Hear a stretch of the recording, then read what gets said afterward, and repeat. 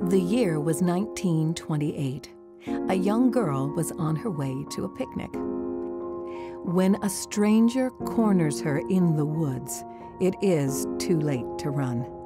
She is too innocent to understand what happens to her next, but she is hurt, confused, and ashamed. She has no way of knowing that her life will never be the same.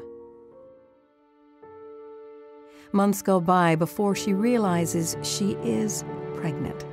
When her baby girl is born, she gives little Betty Jane up for adoption with the hope that she would have a better life. The young girl never stops thinking about and praying for her baby.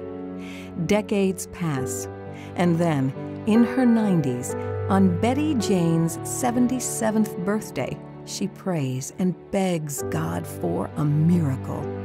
Could her impossible prayer come true?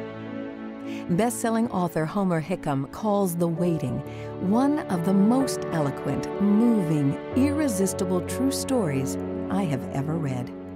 Publishers Weekly calls it stunning. The Waiting is available everywhere books are sold.